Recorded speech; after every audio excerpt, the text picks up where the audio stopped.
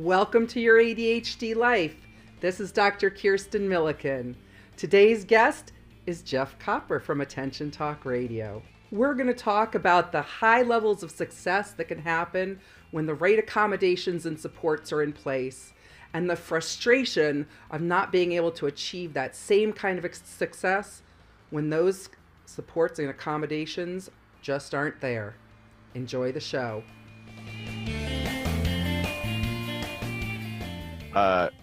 On this particular one, since this is a little bit more Your ADD Life, you want to lead, like you're interviewing me? Why don't we just have a conversation like we usually do? Okay. How's that? How about we both, we could, we can say we're trying this new strategy. That'll work. There you go. We are co-hosting and co-guesting. Right? Co-host, co-guest, yep. Co-hosting and co-guesting. So, yeah, so they get both of us. So, with that said, you want to introduce yourself, Jeff? Have we started? Sure. I've always already started, so. Okay. Yeah. All right, so I'm Jeff Copper, DIG coach, and I'm an ADHD and attention coach, and I'm here with Dr. Kirsten Milliken, who's a psychologist and an ADHD coach herself, and we're here for a great, lively conversation and a real new format. Kirsten, you ready for this? I am totally ready, Jeff. This is a whole new thing. You know, I love new things. Oh, I love new things. So this would be a lot of fun. So this is actually conceived because Kirsten has been the host or co-host of Attention Talk Radio several different times, and she started her own podcast, Your ADHD Life, and she had me on it a while ago, and she did such a spectacular job interviewing. I said, hey, we can do some joint content and share this on both platforms. So everybody, this is a joint marketing effort, if you will, to share really, really good content and have a really good time doing it. And I think today one of the topics I wanted to talk about was really my ADHD life and some of the fortunate parts of my life and some compensatory strategies that I've had and some of the challenges that I've had as a result of some of that stuff. You game, Kirsten? I'm totally game. I had a great time last time, and I know the audience wanted to hear more. So, yeah. So I have dyslexia. I have a learning disability, among other things. And one of my challenges coming through is school was very difficult for me, but I really enjoyed athletics. And when I went through school, I think I graduated high school with a 2.8. You graduated high school. Yeah, you. Yeah, with an SAT score of 880. Now, I'll mind you, is they give you 800 points for putting your name on the test. So I only got 80 points out of it. And when I was going through high school, I was not able to handle English, much less Spanish. So I didn't take that, and I couldn't handle chemistry. So I really didn't go through a college prep curriculum. And I had tutors, and my mother helped me a lot through that process. But I was fortunate enough to go to college on a swimming scholarship. So they fudged things a little bit, maybe I don't necessarily know, but I kind of got in. But that was kind of my first kind of luck of the draw that kind of got me through high school and into college. And then when I got to college, the cool thing about being an athlete back in the 80s is so that you can work around your practice schedule, you get to go into registration first. And back in those days, it was all a manual process. And not only that, but we had athletic academic counselors who knew classes and knew teachers, and I could talk about my learning style and stuff. And so not only did I get to go in and pick the choice of the class, but I also got to teach the teachers and stuff. So I was always afforded that opportunity to pick some of the better teachers and some of the classes. They weren't easy classes, but they were with teachers who could teach it really, really well. So that was an advantage that I had. In addition to that, as an athlete, I had unlimited tutors for free. Ugh. And I'll never forget when I was that needs like a whole ad right there. Unlimited tutors for free. Absolutely. So at Indiana University, my first semester, my sophomore year, I had the highest tutoring bill on campus. Now, mind you, the athletic department paid for it, but I remember my calculus teacher was so confusing that I actually would just go to the tutor, have them teach it to me, but I had to go to class in case there was a pop quiz. And I remember one day I made the mistake of listening to her, and she confused me and did poorly. But needless to say is, had I not had access to that tutor, I really would have struggled in calculus. Yeah. So I'm kind of going forward. My father was really good.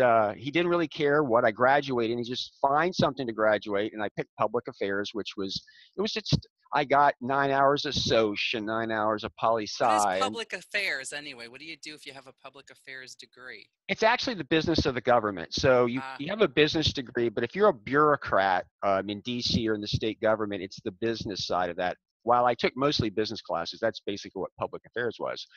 And so I was fortunate to have all of these resources available to help me through, and I graduated with college with a 288 in the process. So I got done, and I was fortunate because of swimming. I would always take 15 hours the first semester, 12 the second. I still had 12 hours to graduate, so I took a summer school class. And then I had 9 hours my last semester, so I went for 4.5 years, and I really spent that year to integrate to find out what it's like not to swim 4 hours a day and kind of mainstream. And at that time, I was fortunate because I was interviewing. And because I had traveled so much, and because of my swimming background and some other things, and I'm a talker, it was pretty easy for me to sell myself. And I was interviewing for sales jobs, and I had a lot of success. And again, I was in an environment where I was only taking 9 hours to graduate. All of it, 6 of it was pass-fail. So only one class was really for a grade. So I really had a lot of time to really focus in on the the interviewing process like no others, and didn't have as much competition because it was off year. Fortunately, I got a job with Aetna, the insurance company, and they took me to Hartford to train for 3 months. And I was back in a classroom environment, and it was perfect environment for me because they would lecture, and it was interactive with all the different areas of it. And I say it was interactive because that's really kind of how I learned. And I got done. And the interesting thing about my job is because they hired and you were there to stay for life. And my job, they expected that you're going to go out into the real world and you would screw it up. That was your job, was to be in a location, in a field office, and they would move you about 2 years or 3 years into it so that you could kind of start anew. So there was an expectation that you're a snot-nosed kid and you're going to scuff your feet a little bit, but you would be moved. And in fact, I was in Garden City, Long Island for a period of time before they closed that office and they moved me into Manhattan. Again, it was very fortunate for me because it was built into the process. It was allowed me to go out there and learn and not get it right, but actually be able to start over. So you're starting to see a pattern here of slow learning, accommodations, and strategies that kind of came along. The other thing that was really cool at what I did is reading and writing is difficult for me, but back in those days, we dictated. And so I could just sit and dictate a letter to anybody what I was doing, and I had somebody else who could take care of all that for me. I was out of the office about half the time. I was in half the time. It was really ideal for somebody like me because I had a whole clerical staff to fix what I couldn't do, but at the same time, I could kind of get out and about. So that's kind of a little bit of a lead in, and we move into Manhattan. All of a sudden, there's people around. I'm starting to get my sea legs with me a little bit. It's very much a talking. It's very much interacting. But what's also important was I was business to business sales. I was selling to a middle person, not the end user. And you never close the sale because an agent, broker, consultant, you're just trying to get your share and you would never make them uncomfortable. And I know a lot of other people with ADHD have difficulty putting pressure on people because they don't like pressure themselves. And so it was great for me. All I had to do was go in and educate my understanding of what was going on and never really have to do the hard things that I found difficult. So with all that stuff, I want to pause and see if you've got any questions or see if I need to fill any gaps. I'm just thinking, so many times, you talk to young people who have ADHD or even adults who are looking to change jobs, and it's always, how am I possibly going to? And really, it's looking for, these things seem to fall into your lap in some ways, but finding the way that you operate best and positioning yourself so that you can do your best. Making sure that you're in a job where you have somebody to type up your dictations, and making sure that you're not the closer because that's not your strong suit, that you're the guy who comes in and educates and gets them interested and does the pitch. And then I also think, I mean, how fantastic it would be to not have to work in the same job setting for more than 2 or 3 years, because that's usually Yep. about the length of time that people with ADHD have before they start getting bored and Yep. restless, and things either start going Yep. wrong, or they're looking for another opportunity. So that was like built Yep. into this for you. Absolutely. And the moves, by the way, they paid for the moves, and all the whole kit and caboodle was all built into what I was doing. Yep. It was spectacular. Yeah. So I tell you what, let's go to break real quick, and we'll come back. I want to kind of pick up there and kind of get into more of some of the meat that's kind of going on. I know if you're out there listening and you want to learn more about me, go to digcoaching.com. And Kirsten, you want to plug you and your site? And if you want to learn more about what's going on in your ADHD life or my ADHD life, you can go to youradhdlife.com or on Facebook at facebook.com/youradhdlife. With that, we'll be right back. We're back! All right, we're back. We're Yay! back. So before the break, I was kind of teeing up kind of my life all the way up into the 90s, and it was kind of interesting because I ended up had an opportunity to leave New York. I won't get into a lot of details, but I came down to Florida with another insurance company. It was an interesting situation because it was a new office. And at the time, as a salesperson, you actually got to price out insurance contracts for large employers. Like if you had 1,000 employees and you had a health insurance plan, I could actually determine what the rates were. And it was fascinating because the way they taught it was a very hands-on arithmetic, get out the math. And what's fascinating to me is how much I hated algebra when I was in school, but how much I dug it at that point in time because I was solving real life problems. I would get information in and say, I'm missing something, because it was tangible and I could see it and I could touch it and I could feel it. All of a sudden, I'm like, I'm into this. And I was with a company that really wasn't very strong, but I left that company for another one. And what's fascinating is that experience that I had in the next job was spectacular, because that company was trying to get out a smaller group market and larger group market, but I could actually understand the pricing mechanisms of the underwriters that I was working with and was able to get some trust. And again, same job where I was traveling all over Florida.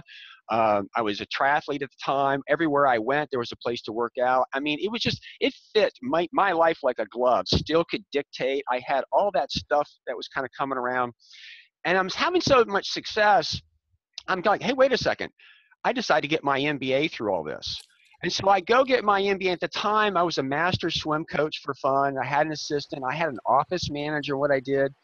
And so when I went out to actually get my MBA, I had all these people. If I couldn't make a swim practice, my assistant could do it, like whether I was out of town. I had an office manager that we communicated real well. Everything was in place. So I go off and get my MBA, and I have all these resources available to me, and I get into it. And I'm focusing in on finance. And if you know anything about dyslexia, the higher you go in academia, the easier it gets. And when I started looking at finance, it's all about relationships. There's no absolutes. It's this ratio compared to that ratio over time. And I absolutely loved it. But the thing about it is I could spend as much time on it as I wanted while I was working, because I controlled everything. And it took me a lot longer to study, but I was able to kind of grasp it. I get out, I get into the upstart world. I left and got an organization was going public. And that was interesting. The first time that I was like, I thought I had it all down. I was this business guy. And all of a sudden I started seeing some really glaring problems.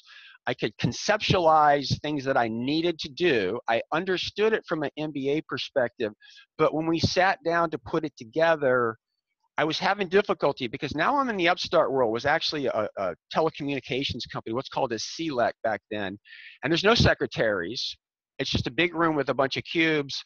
I'm on a computer, and not only am I not talking, there's people sitting across from me that want to instant message me. I'm like, hello, I'm a human. Stand and look at me. And all of a sudden, I started to really struggle. Conceptually, I had some really good ideas. The company grew from like 100 employees to, I think, 1,400. We went public when I was there. 8 months after there, we had a market cap of $1.5 billion, but we grew too fast. And I ended up leaving about the only time I could, and I was able to cash out on some options that I had. But I left because I knew that I couldn't survive. But because it had grown, my job really wasn't there. So it wasn't like I got let go of. It was just I couldn't do what I needed to do if I could do it. So then I left and I got a consulting gig, and I thought, hey, this is really great. And all of a sudden, more and more of my challenges really started to kind of come into play. But at the time, I had an organizational system that I still have it today. Oversimplified is everything's on a piece of paper. I write it. It goes into a folder that's dated, like the 15th is the 15th of the month. And if I have something I got to follow up, it goes into that. And every day I pull out and I go through it, and it gets cycled until it gets taken care of or archived. I have a physical way of doing that and a digital way of doing it. I've had it for years. And it really kind of helped me survive. I had the academic background. I had the experience background, so I knew what I was talking about. But when I had to sit down and actually execute, I was starting to have some real big problems. Yep. And the organization that I was with was trying to get into an area that you didn't really know about. So I was seen as a knowledge warehouse, but I was really struggling at this point in time because I was really starting to understand things that I couldn't do, and I was not a jack of all trades. Yep. I end up going back into the insurance world, and now everything is completely changed. It's all digital, and I am a deer in the headlights because contracts have changed, everything has changed, and there's no more conversations. It's all digital, and I was really, really, really, really, really having a lot of anxiety. I didn't realize. Were you really? Really. So I end up leaving, and I end up kind of getting to the coaching world, and it's interesting because in this world, it's all a free-for-all on your own. And where I'm kind of going with this, as time has passed, I've had to figure some things out. I've had some personal issues in my life, which I don't really want to get into, where now I'm being judged based off of the successes that I've had in my life. And what's frustrating to me, Kirsten, is I have definitely had a lot of successes, both non-monetary and monetary. But all of them were compensatory strategies or things that were in place when they were there, and everybody's looking at the outcome. Nobody is listening to me right now for the resources and the support that I had in place. So it's a little frustrating these days because there's this expectation for me to perform, but it's without the systems that I had in place. You know what this reminds me of, though? I mean, how many times we all in the ADHD world talk about hearing from the teachers or going back and looking at our report cards, why can't you just, Yep. Kirsten could be so successful if she would just, or Jeff could be so successful if he would just, he's got such great potential. All of these things, because throughout our life, ADHD is inconsistent, right? There are times when we're in our zone, in the areas that we excel at and are interested in, and we are performing like rock stars. And then there are those things that are just beyond us. We may have the knowledge, but being able to implement, put into place, like being in a startup, having a lot of bits of information, but putting them into this, container and making it go forward is a whole other thing. Yep. Or being in real estate when you've got all of these things or not real estate, insurance, being in that when you had certain supports in place and people are just seeing you're successful, not the because of, and now you go back into the industry, it's set up totally differently. Why can't you be successful? You could meet your potential if you would just work a little harder, do this a little different. And so it's parents, teachers, coworkers, other adults, and sometimes our kids don't see that sometimes there's a lot going on behind the curtain that's helping us to be successful that nobody else sees. Yep. It's funny because when people are around you and they know you, they're supporting you, but then sometimes when tables turn, they're kind of like your enemy at this point in time, and they're getting you because, again, there's all that stuff that you have that they don't see, and they think it really, really comes easily. And so probably need to go to break here in a second, because one of the things that I really has been interesting to me, and you know that I'm a big Dr. Barkley fan, and he defines ADHD as a self-regulation issue, and it changed my career coaching when I began to understand ADD manifests as a attention regulation issue and an emotional regulation issue. Yes. And when I'm working with people, some people struggle more with one than the other, and I always understood everything as an attentional issue. But now I'm realizing how much the emotion plays into it. When Oh. we get back after break, I want to really talk about how important that is, particularly in the area that I'm kind of talking about. So if people are looking for you, Jeff, as we go to break, just remind them what your website is. It's digcoaching.com. That's like digaholecoaching.com. And Kirsten? YourADHDLife.com. Like YourADHDLife.com. All right, we'll be right back after these messages.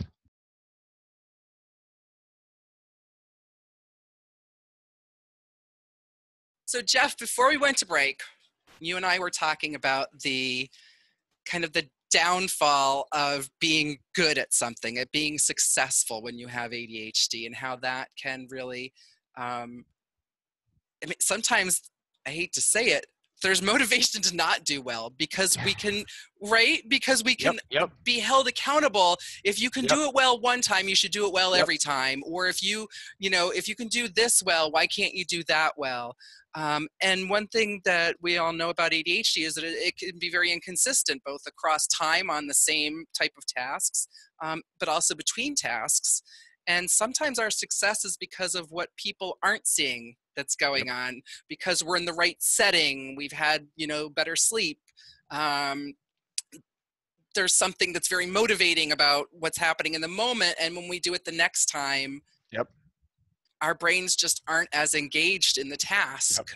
Or situations have changed, like you were talking about selling insurance. The first time you had all these supports, and then you went back to it later on, and those supports aren't there anymore. How come you're not successful? So dictating like a stream of consciousness for somebody to make some sense of it and get all the grammar right is no longer around anymore. To have somebody where you just walk in and say, can you organize this file for me? And they do it, and it comes back to you and it makes some sense, and they get rid of the garbage. When you've got somebody where you just say, like, file this so that I can go back, and they handle that stuff, and now you don't have that stuff anymore, people forget that's the invisible side. And so where this is interesting to me, one of the reasons I wanted to do this, because more and more I'm frustrated. I know I know I can do things because I've had a track record. I know I have been successful. I also know that it takes me longer to learn than other people. And I also know that I need certain support systems. And nobody, I mean, I say those words, but people just goes right over the head. They don't really understand what it's like to live it. And so there's a fair amount of frustration that I live with. And it's been very difficult because for the longest time, I was trying to get them to get it. And it was kind of funny. Rick Green kind of taught me a long time ago, number one, don't confuse people with the facts when their mind's made up. And you can tell the story, but at the end of the day, wait, you gotta slow down and say that again. Rick Green said, don't confuse people with the facts when their minds are made up. And it's so true.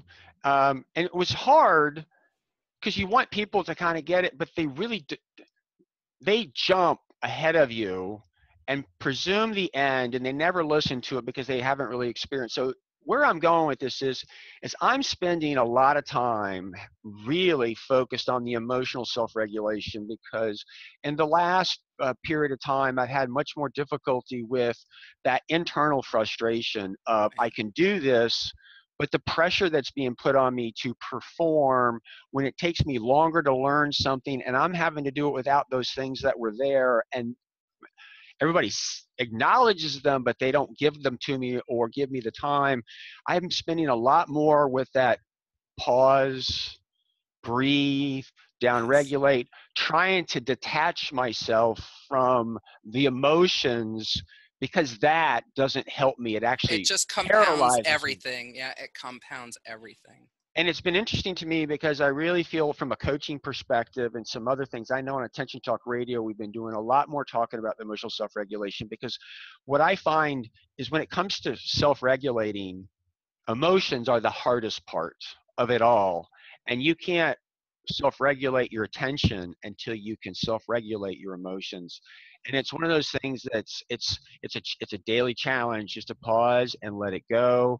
And it's fascinating to me how at different times of meditation or spirituality, for me, exercise, there's all kinds of different things. I haven't totally cracked the code because I get all over the place, but I will say it's my life at this point in time. And what's frustrating to me was I was smart enough, I think, and lucky enough to either have figured out all these strategies or they've been a part of my environment. So I'm grateful for the success.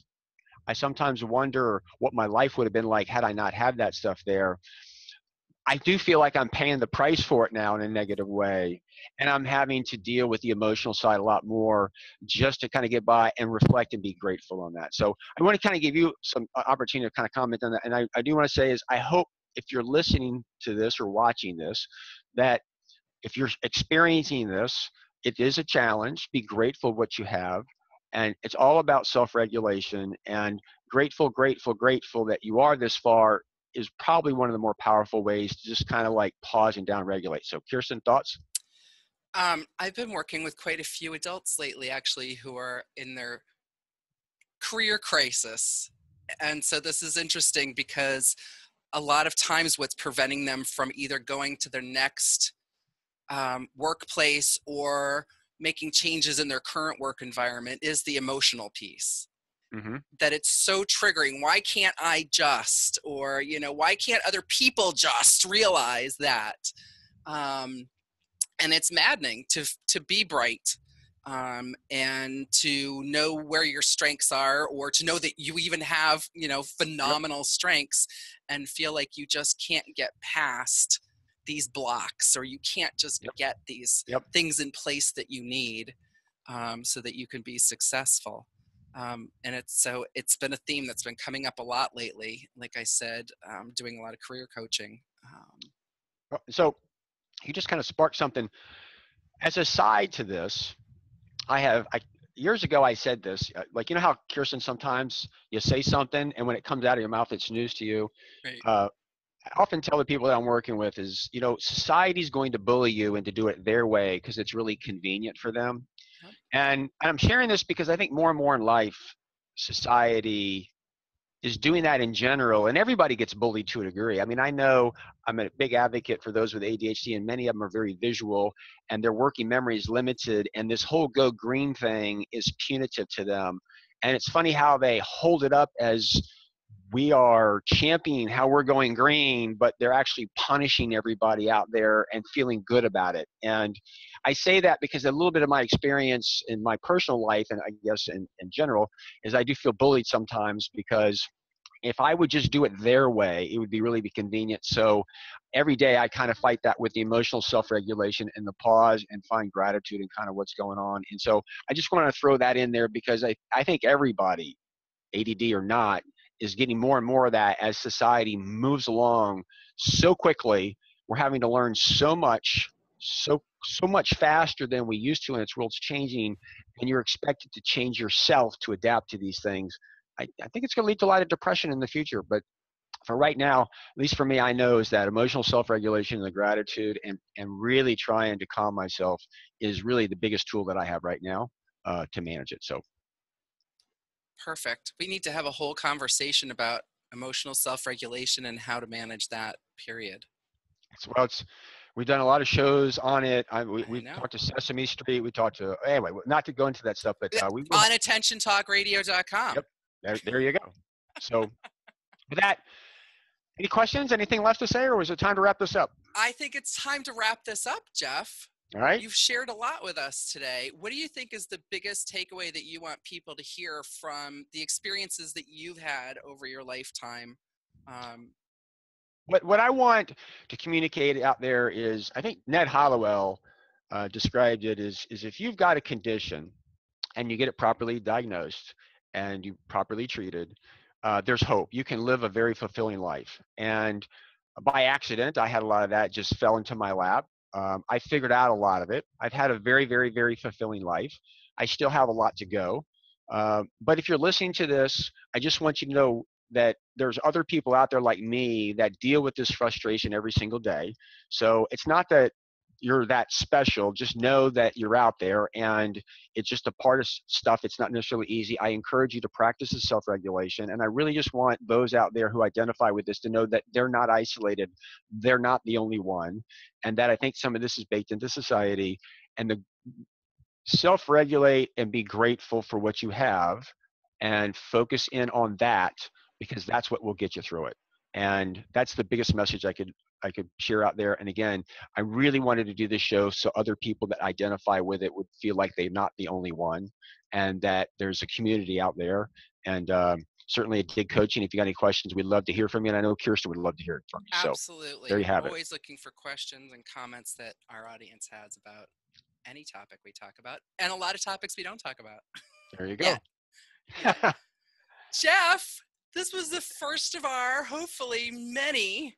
Absolutely. New format, cross-promoted content. That's right. A lot of fun. It is. So Kirsten, thanks for coming on and doing this. I appreciate it. Thank you, Jeff. I'll talk to you soon. And I hope everybody goes to youradhdlife.com and catches more of your shows and this. And also, go to Attention Talk Radio or Dig Coaching, like dig a hole. That's right. digcoaching.com. Take care. Bye.